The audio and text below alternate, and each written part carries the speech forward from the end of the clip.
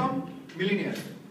Anyhow, they didn't care how, by doing whatever work, they want to become millionaires. And he identified another 750 groups, a group of people. Those people, they wanted to follow their passion. So what he did was, he did a research for about 20 years.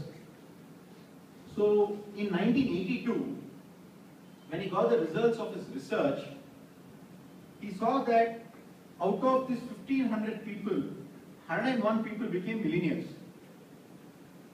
So when he just saw that, out of the 750 people who followed their passion, about 100 people became millionaires in that.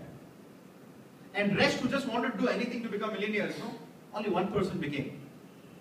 So what it goes to show is anything we do in life, let it be however small or however big, in whichever field, let it be a job, or let it be a sport, let it be a political field, let it be a business, anything, if we do it with our heart, because there are always two things. One is you follow your heart or you follow your mind.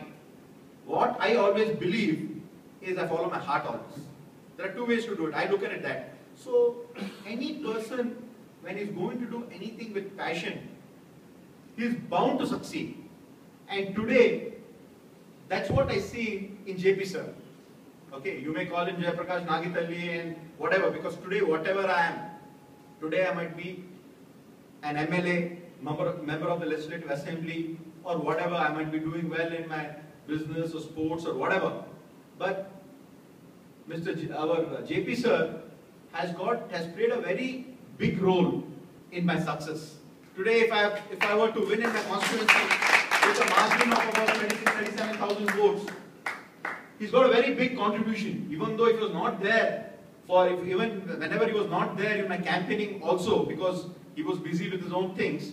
But so many times when I won my election also, with such a big margin which has never happened in the history of my particular constituency, that time also JP sir, I remembered him and I thanked him. And today what he is doing, it is a contribution to the society.